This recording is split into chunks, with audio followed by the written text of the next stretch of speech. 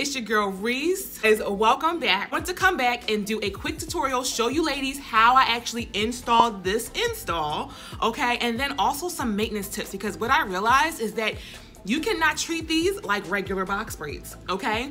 I'm also gonna tell you about something I tried that was totally different. I've never done it before. So we're gonna go over how to install, I'm gonna go over some maintenance tips, and then some additional tea on how to take care of this, what we call it, I think I call these what, the Dream Boho box braids? Dream Bohemian box braids, yeah. All right, so I've already prepped my hair.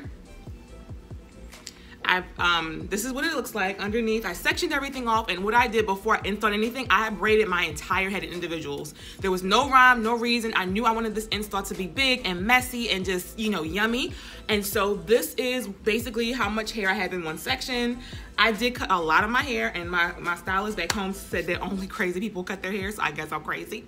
So all you're gonna do, I've already prepped it with some moisturizer, is you're just gonna braid this piece down into a braid. And it's so funny because when I first did this install, I wasn't really trying to do anything. It was like so lazy and just so quick and just trying to do something a little different and just be done, right? And then I've gotten so much amazing feedback. You guys have been loving it. And so funny enough, it's actually been one of my favorite installs. Like, and y'all know I love big hair, right? And this is not big hair, but this stuff right here, okay, it's been giving me life. All right, so how do we install?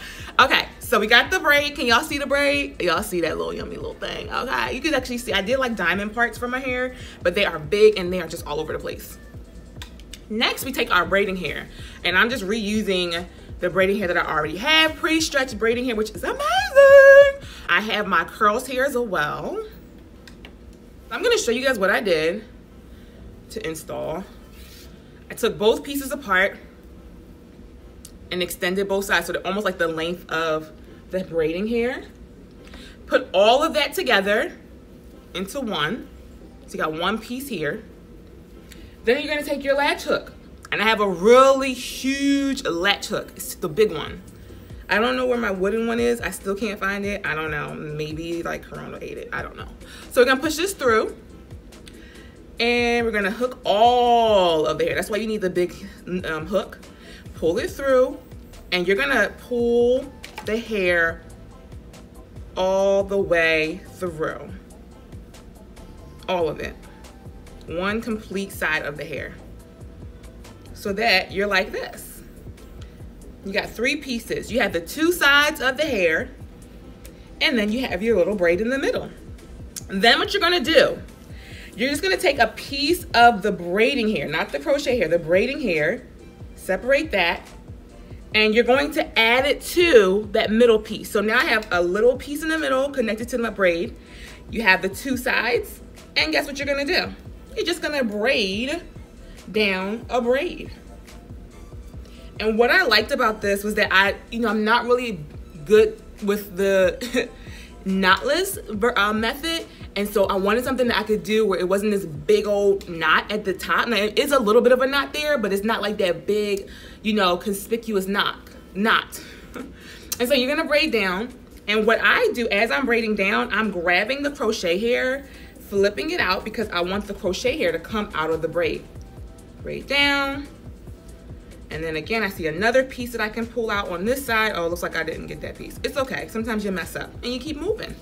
Ain't gonna stop this shine. You go pull that to the side and keep going.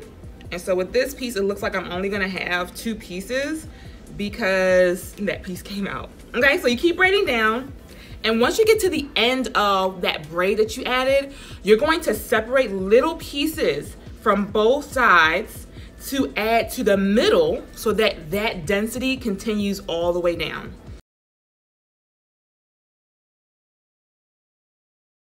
Yes. Okay. I'm actually gonna add that piece in toward the bottom. Let me show you what I do. Because even when you mess up on camera, listen, we're gonna keep it moving and show y'all how to do it. Okay, so that little piece there, I'm gonna just add it in, taking one side to this left side, and then I add the other side to the middle, and then keep braiding down. So you're kind of attaching it in. and then taking that piece out so that it hangs out in a cute little way. And then you keep going down, keep going down, keep going down. And then I'll show you guys what to do with that end piece.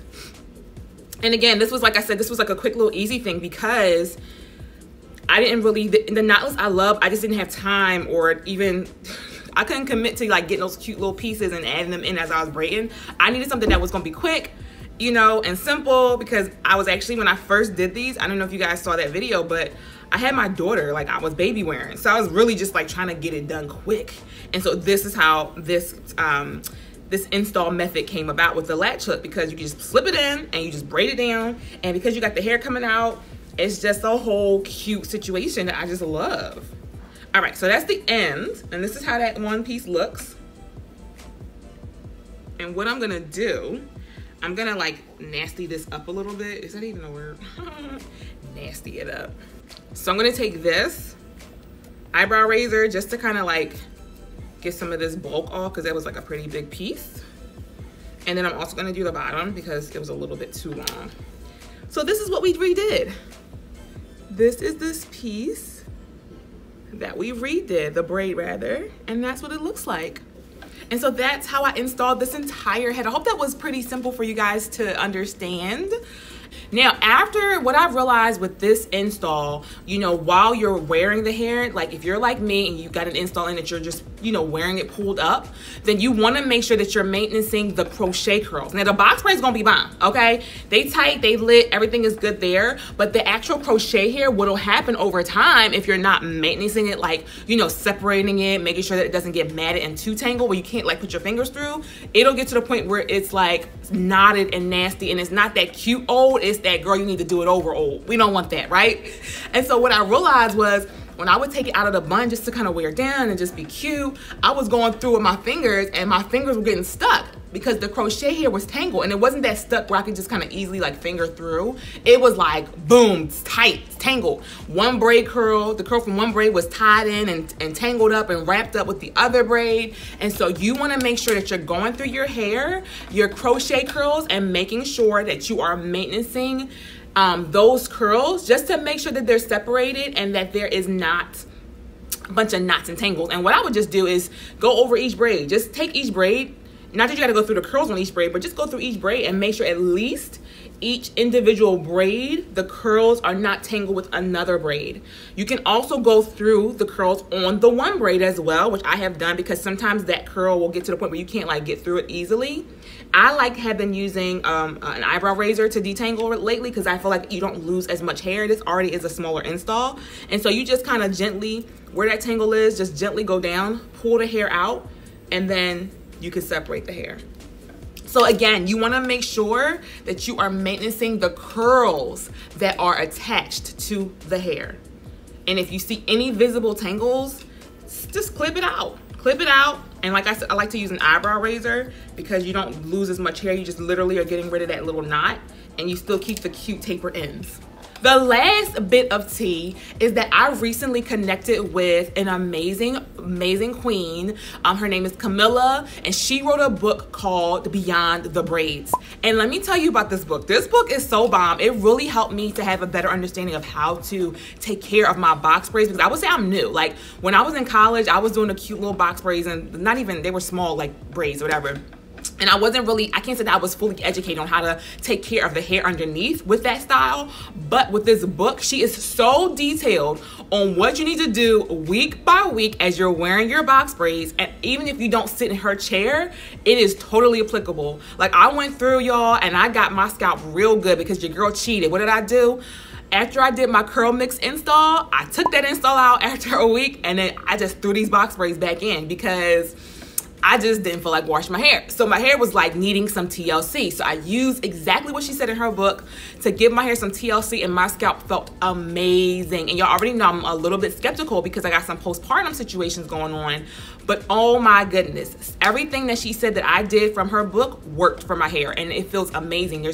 So I want to recommend that everybody go follow her. I will definitely put her information below so you can find her on Instagram, and that book will change your life if you are a protective styles box braids wearer. It was so good, like things I didn't even think of to do with my box braids to keep them healthy and clean and just flourish. Anyway, I hope that was helpful. Catch you in my next video. Bye, ladies.